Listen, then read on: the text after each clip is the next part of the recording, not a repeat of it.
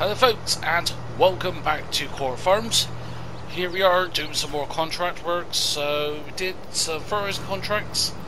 That got us about $4 or so. However, I've gone in these two pieces of equipment because we're doing some silage bells. So we got the New Holland's SW4014. Don't know why it's got the K brand on it. I've got the New Holland D800. We could have gone with the D1000. However, the difference is the D1000 goes up to 240 centimeter square bells. However, we can't do those sizes, so we've got fields 70, 78 and 79. So that's those three there. So that should get us a decent amount of money. Nothing else is popping up at the moment. Corn on 58. But yeah, apart from that, nothing else. So we have a look here. So we've got 70 here. And then we're doing 70 and 79 as one field. So yeah, let's go into the costs. Lower the pickup. Will help you if you unfold the tool. And then we'll make sure I've got the right bell sizes. So nope, we want 220 centimeter bells. And see how big of a bells we can get for these. So well, actually not that big. But the good thing is we don't have to stop. Unlike before, where we had to stop every time it was unloading. What is that? 220? Oh, it is. I thought they would have been bigger than ram bells. Oh, I must have got it mixed wrong way around. Ah, this is going to make it interesting loading it all up onto the trailer.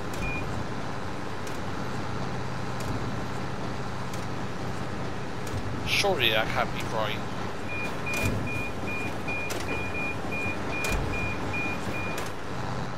Turn off a second, it's beeping.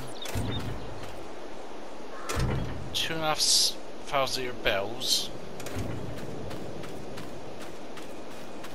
What is the difference between that and then if we say go to 180s?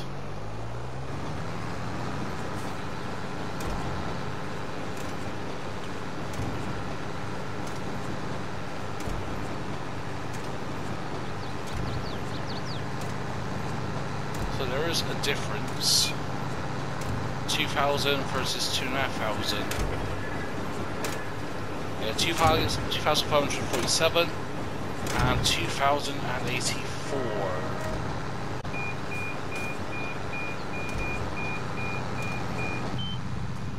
I don't know why it's beeping at me all the time.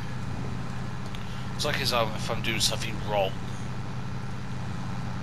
Well, wish we got the bigger round bigger one. It's worth it again, I guess. Yeah, the pro side is we don't have to stop. But fairness, if we was doing round bells, it was going to take longer because that's what, 3,500 of your bells they were? Ah, we're missing a ton of bits over here.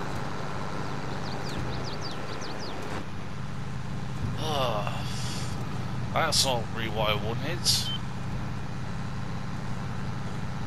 Turn times up. Yeah, it sucks, but I guess it is what it is. Could do with like a Heston Bader. Man, they're so damn expensive though. You're looking at 100+ grand for them. I'm guessing you're paying for the premium of, yeah, having bigger bells. Easier to wrap. Let's go over here, grab these bits here. Okay, doors. There we go. There we go. yeah, the duties makes it maneuvering a bit of a challenge, but just try to keep on the straight bits rather than cutting across, so just have a consistent feed of grass. So anyways, we will finish this off. Shouldn't take too long, and then we'll see where we go from here.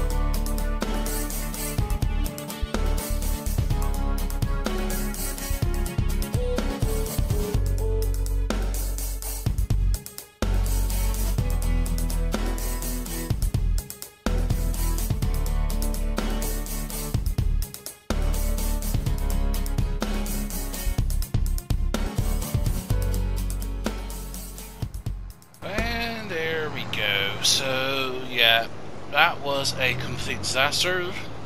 The small baler was absolutely useless with our loader and that system, so at the end of it I did half that was silage, half that was grass. Actually it came to the same amount what we got here, about 93,000 euros. It was about 94-ish with the last load. So where we stand at the moment is the last contract is not completed on field 17. That's because we technically sold half the bells in here and the rest were grass. Yeah, I just couldn't be bothered to deal with it, so it was frustrating. So you know what, I went, heck it, leave it at that. So we're still getting some money, but not as much. So here's what it is. It's one of those things, but at the end of the day, what can you do? There we go. So yeah, made some money. How much was that? Just go through 25 grand for the bells. So yeah, not too bad overall. Was it worth the hassle and stress? Probably not too much. Not at all. So is there any more stuff to do? There's cotton, 96 and 42. So 42 is bottom right almost, and 92. Wait a minute, 96. Sorry, and 96 is just to the right of our farm, between 95, 94 on the left middle. So yeah, a bit far apart. I'm tempted to do sugar beets. What's that, field 40? But yeah, that could be interesting. I mean, what? Let's have a rest. Let's have a day off and I did some more contract work, so I'm gonna get some rest and wait for the silage to come through, because apart from that, there ain't much else to do at the moment unless any other interesting contracts pop up. If they do, I'll include screenshots or videos. But until then, I'll see you folks in November. Well, it ain't quite November yet, because whilst I was having lunch and that, the contract popped up, so we've gone and done this. So we've got Field 107. That is a 20 grand contract, and all we need to do is put 2 more bells in, and the rest is ours. So we're going to do that, get 20 grand for that. Also, I completely forgot, luckily I went back home and had a little bit of a break, because I went to check my little sticky notes I left in my office, and we got to plough and seed the new field, so we'll go ahead and do that. So let's go and sell these bells. There we go. 37 grand. And 9 grand there for the contract. So yeah, now we need to go to the shop and pick up some equipment, because that is where they are. So we released a plough and a seeder. All in all, that cost us 1100 quid, so pretty cheap equipment we're using, but it's definitely worth it. So I'm going to head to the shop and then we'll zoom from there. And there we go, so we've got 2 bits of equipment leased out. So to start off with is the plough. It's the SP10M. That does require 320 horsepower, and this only has what, 280, 290? Something like that. Or 264, so we're going to be a bit underpowered there, but I think maybe worth it. And then we've got the AirSim 6040. That's got a bag of seeds in there, so seeder is not the problem, it's going to be the plough. We are definitely pushing our luck here with the horsepower requirements, however, thinking it will be worth it.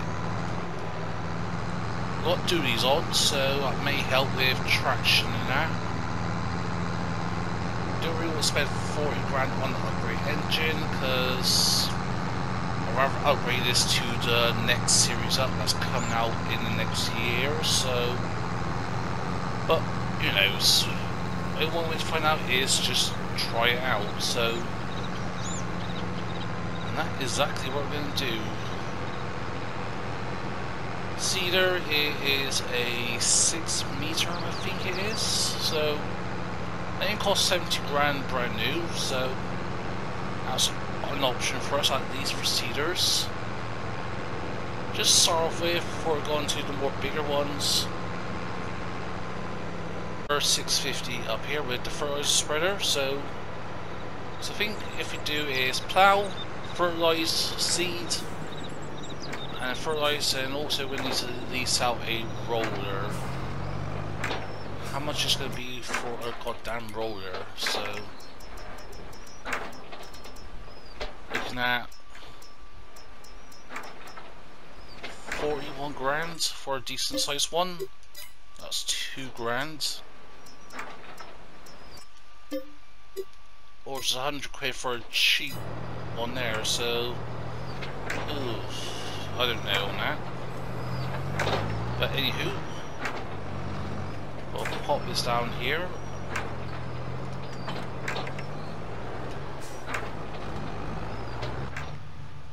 Get this baby hooked up. And the thing I like about this, rather than fold up and down, it expands, so this should do 9 miles an hour, so let's see how much that it can actually do. So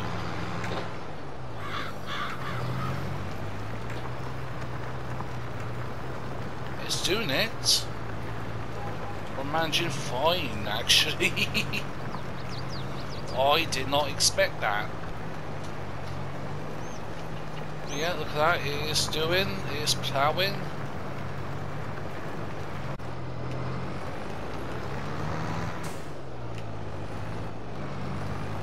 Yeah, look at that. I think the dollies definitely helped us out there.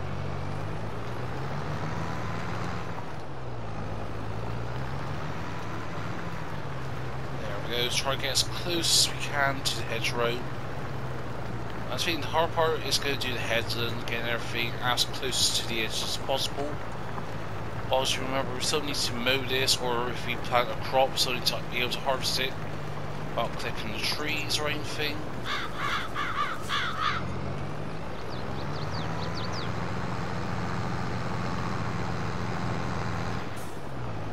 we go. So yeah, what I'm going to do now is continue on with this. It should not take us too long to do. Get seed plowed, fertilized, seeded, and then fertilized again. I know it needs to be rolled, so we need to do that. So how much is it for roller to these £2,000? Nope. You know what? Let's go and do that. So field roller. Nah, not gonna change colour. Just keep it like that. So we'll lease out for £2,000. It's gonna make a difference for £2,000 worth. Maybe, maybe not. But you know what? I'm not complaining, as it won't always find out. So yeah, I guess we're done, and I'll see you folks once we are done.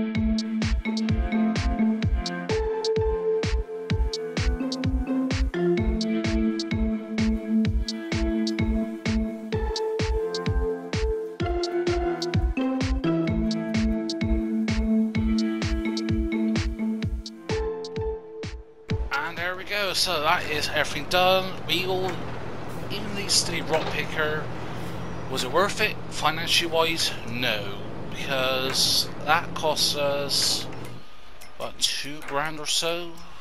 I'll have a look again. Yeah, 2,600, and we've got about £500–600 in stones. So financially, was it worth it? However, what it does mean is we save money on repairs and that, because with the rocks and that, it does increase wear and tear on our implements when we do actually own them. Obviously, releasing them at the moment, like, so really, was it worth it? Perhaps not, but it takes wear and tear. Not sure if it affects the tractor's wear with the tyres. It at least prevents the risk of getting punctures and that. And even if we damage some of these decent equipment, if we tear a furrow or a ripper on that, then obviously we're liable to pay for that at the dealership. So overall, it was worth it, in my strongest opinion. Now it's just to finish off with the second application of fertilizer. So I think with the risk also keeping the seeder and the plough out for another day until November, so you can get new contracts in that. Because you still plant wheat, barley and that, so we'll keep them these, because if we get some contracts over the winter, then we definitely need it, because I want to push over the winter, get as much money as possible, because I want to go to the bank and that, and get a loan out, so we can get a farm and some equipment in. However, we need some money in, so that we don't have to take out as much of a loan, because we're still going to have to pay interest on it, which is about 10-15%. Yeah, I don't know what it is at the moment. I haven't been to the bank in a while, so obviously if we get like a variable interest rate loan on like how long we loan it out for, it affects how much we pay for. Obviously depends on, like, obviously there's differences in personal and business loan. This is purely for business, and even if we say we put our equipment up as collateral damage, that may help us on that with the amount we can get. Because in my mind, 500,000 is, in my mind, yeah, 500,000 we're going to need, I think, at least. That's not including the combine now, that's just purely for the farm and some much needed implements. Things like seeders, plows and that. Yeah, it's a big risk and it's going to be a big gamble for us. But I think overall it's going to be worth it in the end. So I think next time we will be in end of November into December perhaps, when the site's ready, because it's already at 25% done, so it's going to take 1 month and not 2 months. So I'm glad on that. It's going to take just a month to ferment. And also with these stones, we'll sell them, but not now, because I'm going to go to the dealership and see if we can borrow their Volvo for a couple of hours. Maybe looking at a couple of £100 in that for a couple of hours of rental fees, or for the afternoon. But apart from that, that shouldn't be too bad. Stones themselves will cover the leasing costs and the silage. It's just pure profit. Ah, dang it, we need to put lime down. Does this do lime? No, it doesn't. Ah, rats. That's going to be 2200. You know what? Heck it.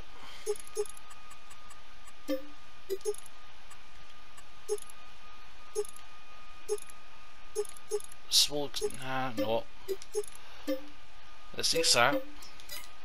Let's get 10,000 litres of lime. So, is it 100 pallets? Nope, it is big bags, so we need 5 of these. And whatever we don't use, we can always just, well, you know, just keep it. Obviously that means getting a pallet fork, because I don't think we've got a pallet fork yet for this.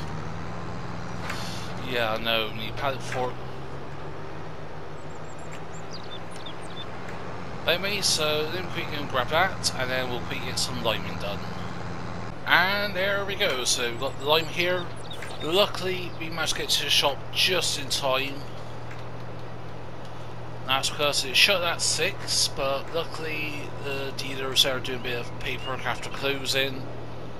So I was able to quick go in and pick up stuff, so you know what? I am glad about that.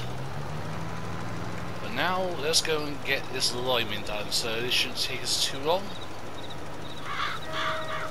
Just put a nice fair application down. We may need some more lime, but I do know a place at the BGA that we can get some cheaper lime from. Because yeah, we're using quite a bit here, so you know what, let's quickly get this done and then we'll come back in a second here. I think actually we may be just in luck with the amount of lime, so 6% left. Come on, don't run out on me please. 4, 3%, 2. Well, yeah, I think we just about got it there.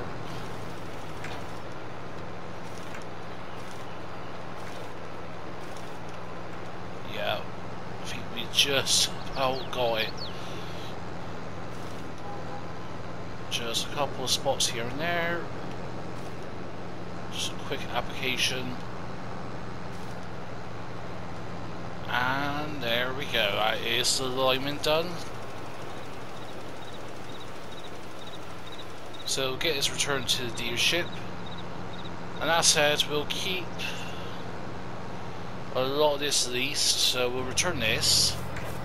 But the plough and cultivate, no, plough and seeder, it doesn't cost us too much to keep for another month, so you know what, that's what I'm going to do and see what it brings. But anyways, having a look at the yields. The only thing we didn't do was mulching, but obviously this was a meadow grass, so mulching wasn't really possible, but we're getting a 98% yield bonus, so you know what, I am absolutely chuffed with that. But anyways, that's where I'm going to leave it today. As always, hope you enjoyed the episode. If so, smash that button, feel free to comment down below. If you want to share something, please become a guest. If you're not subscribed to the channel yet, then please consider. But for you to do, hope you have a nice day. But for now, this is me Farmer and Void Stream, and I'll see you all very soon.